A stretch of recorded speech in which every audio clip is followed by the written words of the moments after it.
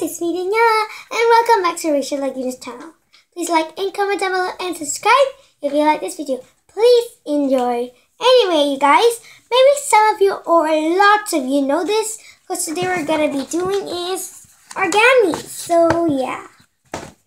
You can use any kind of paper. For me, I'm gonna be using scratch paper because my mother said use scratch papers because they can use it, because sometimes one of the scratch papers you throw in waste, but this one I'm not gonna throw, or I will. So yeah, but you can use color papers, A4 papers, any kind of paper as long as it's this shape, this kind of shape. Now let's get started.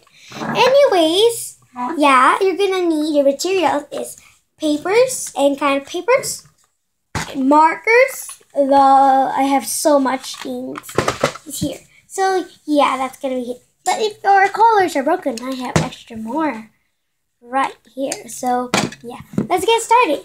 Today we're going to do is we're gonna make fortune papers. So a fortune paper is a paper that gives you fortune. Something says like you're a loser when you're in the future. You will marry someone very old in the future. So they're going to be bad future and good future. It means good luck or bad luck. So yeah, sometimes I'm going to make very much bad lucks. You should stay away from me from doing good lucks or bad lucks. But don't go away from me. I'm a good girl. Just only for games. I'm not. Yeah. Anyway, let's get started. How to make a fortune paper. So, oh yeah, you're gonna need also a scissor. So let me get it. Wait for a minute. You can use small scissors, big scissors, like that.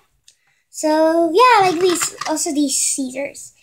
As long as they can cut, it's good. Okay, let's get started. Now, you have your paper right now. Oh yeah, here's my sister. Say hi, Dustin. So let's get started. You're gonna get your piece of paper.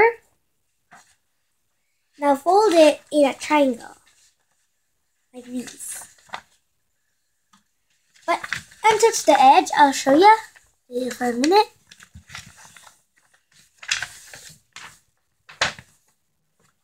Just like these. You're gonna do like that. Anyway, is it the back way? You can do it, or the front way. As long as it look like this. Now, you're going to be cutting this part. Let me show you. Gonna fold it so you will know what to do. Here you go. This is where you're going to cut the part. You're going to cut this extra rectangle because we're not going to be using that. We're going to make a square paper. So cut like this.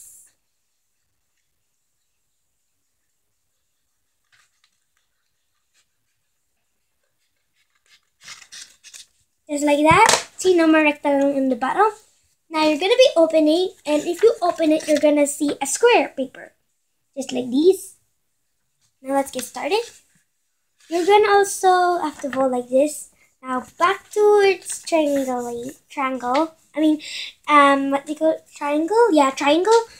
Now you're going to fold this corner. Yeah, you see this corner? Fold it this way. At the bottom. Here at the bottom, just like this. I'll show you. See, here is the triangle.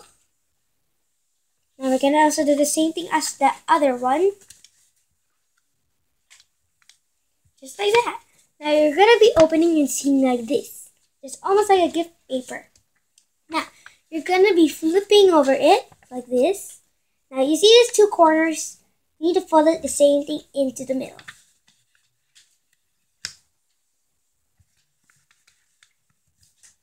Just like these.